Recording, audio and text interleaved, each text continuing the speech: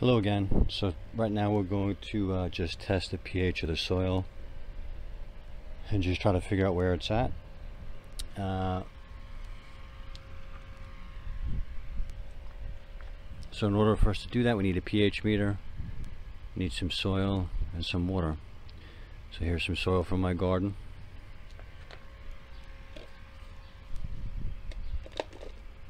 Put it in there. Mix an equal part of water.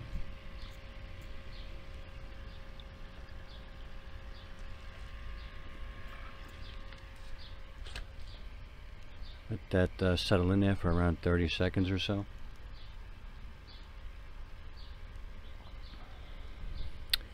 And you'll notice I have two pH meters down there.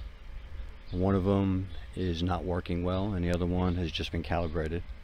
So just want to show you guys what you really need to deal with, because you do have to calibrate your meters often or you'll get inaccurate results and you really won't know what you're dealing with if that's the case.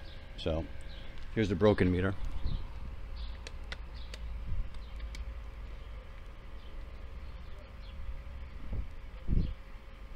Looking at around 7.5, which is definitely wrong, and we'll show you how to calibrate these meters a little bit later. But 7.5 on that one. And now for the working meter.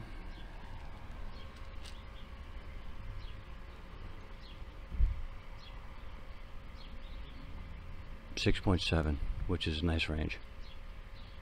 Alright, so this is how you test the pH of your soil, and now we're going to go inside and just show you how to test your meter and calibrate it.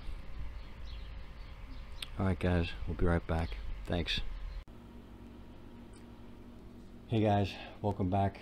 Just want to show you guys how I check and calibrate my pH meter. The one I use is the Apera AI-209,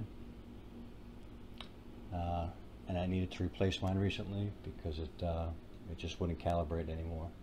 So I've got a bad meter and a good meter here, and I'll show you what's going on. So we use the bad meter first. Unit's powered on. I'm just testing some tap water here, and you can see 7.6 here. That's the bad meter. Here's the new meter that was just recently calibrated.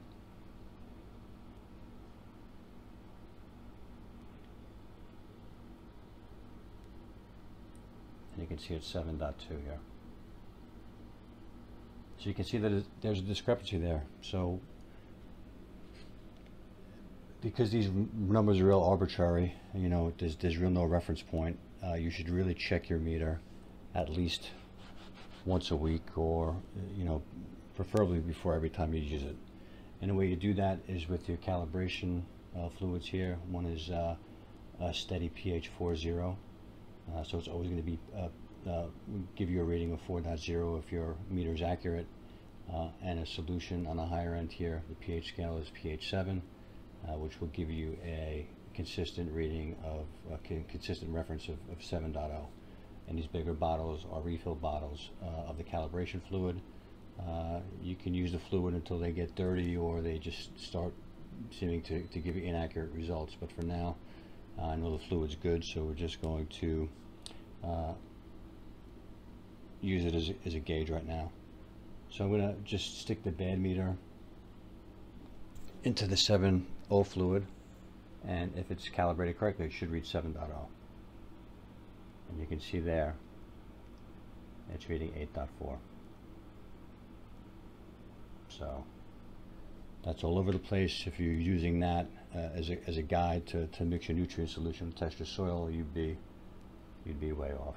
So now we've got the good meter.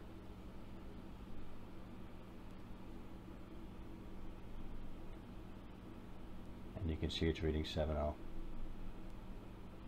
Okay, so we know that's accurate.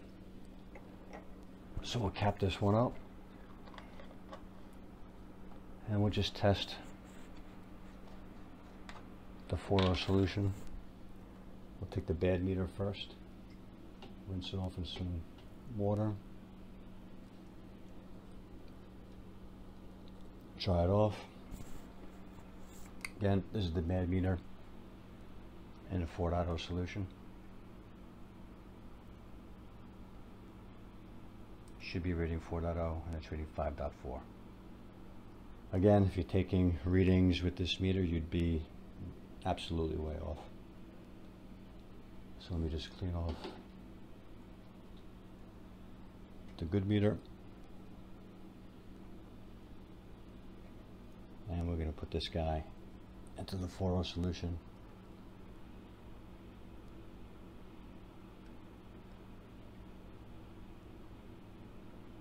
And you see I got 4.0 in a 4.0 solution. So let me just show you guys on the bad meter. We'll run through the calibration real quick on this and just try to show you how we could figure out that it was bad. So I'm going to start off with this particular model. You start off with the 7.0 solution.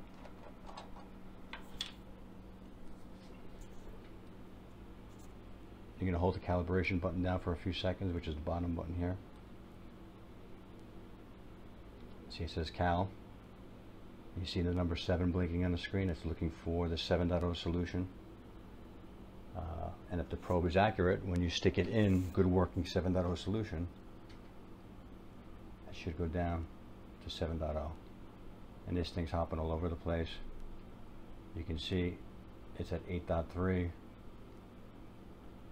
And there's no way if I press the calibration button to accept that value, it gives you, it's so far off, it's just going to give you an error. So I can't get past that first calibration part, so I can't skip on to the next step, which would be using the 4.0 solution. Called up support for this particular model. The probe, which is a glass piece at the bottom of the unit. I don't know if you can see that. This little glass bulb here is what actually measures the pH. So when you call up for service, they just ask you to test, you know, to check the bulb to make sure it's not cracked, to make sure it's clean. Clean it off with soapy water.